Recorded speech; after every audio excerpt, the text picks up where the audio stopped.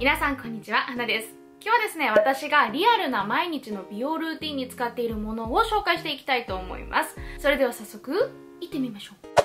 はい、ということで今日はですね、リアルな毎日の美容ルーティンに使っているものを紹介していくんですけれども、今までスキンケアルーティンとか、あとはメイクのルーティンとか、いろんなルーティン動画を出してきたと思うんですけれども、それって結構断片だったと思いますが、今回はですね、毎日生活していく上で必ず欠かさずやっていること、そしてそれに使っているものを紹介していきたいと思います。まず一つ目はですね、朝起きて私が飲むものを紹介していきたいと思います。それがこちら、甘酒です。今は久世福商店の甘酒を飲んでいるんですけれども、いろんなところのを飲んでいますが、今はね、お家にこれが3、4本ぐらいストックがあって空いてないのがあったので、これを今回持ってきました。甘酒だったら基本的にお砂糖が入ってないものだったら私は何でもいいので適当なものを買っています。それを朝起きて、まずだいたいお白湯を飲むんですけども、お白湯飲んだ後に、甘酒と無調整の豆乳を割ったものを飲んでいます。苦手な方はね、調整豆乳とか、あと牛乳とか、アーモンドミルクとか、何でもいいと思うんですけども、とにかく必ず毎朝甘酒を飲みます。で、甘酒って飲む点滴って言われるほどすっごく体に良くて、例えば、血行促進、あとちょっと待って調べてきたんですよ。腸内環境を整えてくれたり、消化吸収を助けてくれたりしています。で、私自身甘酒を飲むようになってから本当にお肌が安定していて、逆に甘酒を飲まなくなった後結構お肌が飲んでた時と全然違うなっていうのも実感してますし、結構冷え性なんですけども、冷え性も徐々にこう改善されている気がしてるので、甘酒は本当に欠かさず飲んでいます。お友達とかにもなんか手っ取り早くできる美容方法ないって聞かれると、必ず私はとりあえず朝甘酒飲んでみてっていうぐらい本当甘酒信者なので、ぜひ皆様飲んでみてください。で、甘酒が朝飲むものなんですけども、夜も飲むものがあって、夜はだいたいお風呂から上がった後、もしくは寝る前、どちらかに飲んでるんですけれども、それがコラーゲンドリンクです。で、私が飲んでるコラーゲンドリンクがこちら、ミネルバコラーゲン6000というものです。で、私今29歳で、2月に30歳になるんですけれども、30歳目前にして、やっぱりこうコラーゲンとかって取っといた方がいいのかなと思って、実際母にもすごく言われているので、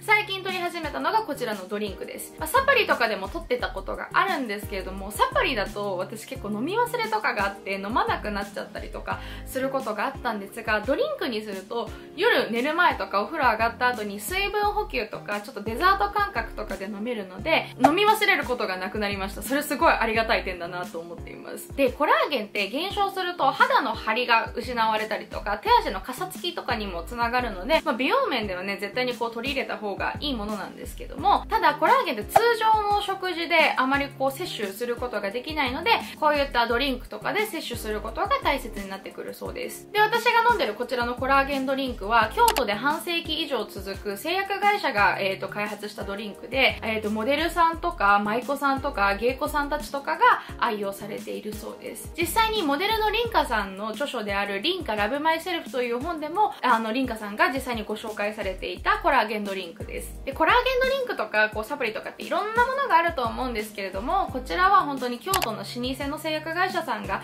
開発したということで、私もこう安心して飲めるなと思って、最近はずっとこれを愛飲しています。で、こちらのコラーゲンドリンクにはコラーゲン以外にもヒアルロン酸、セラミド、エラスチン、ハトムギなど製薬会社の研究スタッフがこう考え抜いた配合バランスで作られているドリンクです。で、結構コラーゲンドリンクとかって正直あんまり美味しくなかったりとか、匂いがちょっときつかったりするイメージがあったんですけれども、これはね、パイナップル味ですっごく飲みやすくて、本当にお風呂上がりにごくごく水分補給代わりとして飲めるのもありがたいなと思っています。で、ちなみに姉妹品もありまして、それがヒアルロン酸&プラセンタっていうこのドリンクなんですけれども、こちらはですね、美容の三大成分と言われるプラセンタ、ヒアルロン酸、コラーゲンが入ったワンランク上のドリンクだそうです。私は基本的に両方とも冷蔵庫に常備してるんですけども、大体普通はこのミネルバコラーゲン6000を飲んでいて、で、なんかちょっと紫外線浴びすぎたなとか、お肌濃くしすぎたなっていう日はこちらのヒアルロン酸&プラセンタを飲むようにしています。コラーゲンドリンクについて詳しいことが知りたい方は概要欄にリンク等貼っとくので、そちらからチェックしてみてください。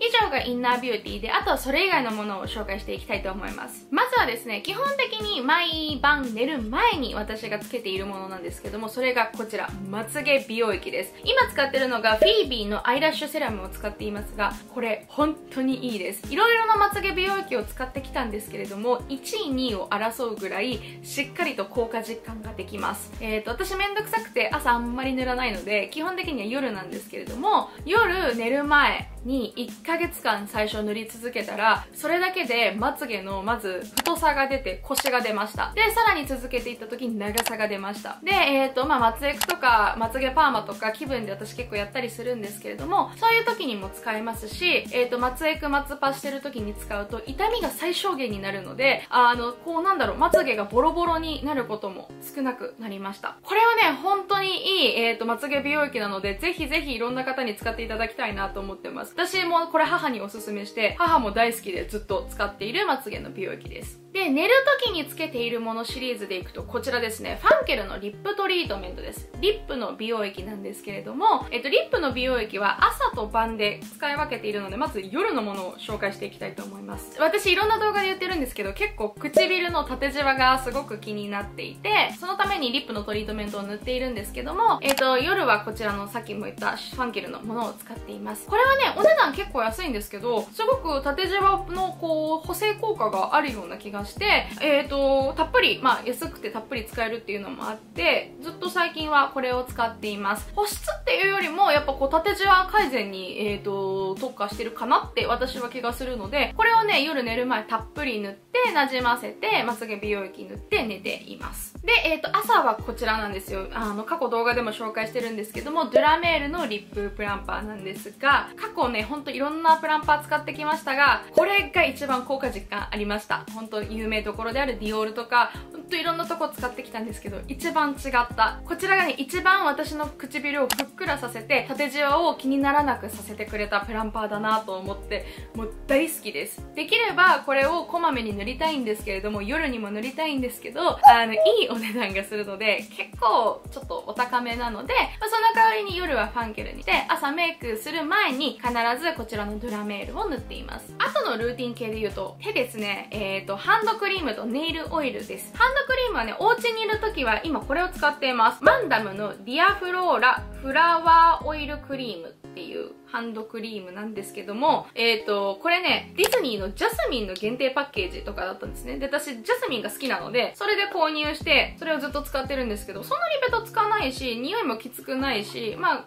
割と大容量で使えるので、お家ではこれを使っていますが、外出するときは必ずこれです。私はもうずっとこれです。ロクシタンのシアーバターのハンドクリームなんですけども、これをもう多分ずっと大学生ぐらいから、途中浮気することはあるんですけど、基本的にはこれを愛用してます。何がいいかというと、まずサイズ感。ちっちゃいカバンでもすっぽり入るっていうサイズ感と、しっかり潤ってくれるっていうのと、でもベタつかない。そして香りもすごくいいので、必ず外出用はロクシタンのハンドクリームを使っています。あとはネイルオイルなんですけど、ネイルオイルはね、ほんとネイルサロンで購入した筆タイプのものです。筆タイプだったら正直何でもいいです。RMK とかも出してますし、今いろんなドラッグストアとかでもあると思うんですけど、こういうネイルポリッシュっぽい、瓶タイプじゃなくて、この繰り出し式の筆が一番楽だし、かさばらないし、塗りやすい。片手で塗れちゃうっていうのがすごく私の中では魅力です。なので電車乗ってる時とかでもね、こうやって適当に繰り出して塗れたりするのがすごくいいなと思って、基本的には必ず筆タイプのネイルオイルを使ってます。そんな感じが私のリアルな美容ルーティンで使っているものでした。皆様の参考になれば嬉しいです。それではまた次回の更新になりましょう。バイバーイ。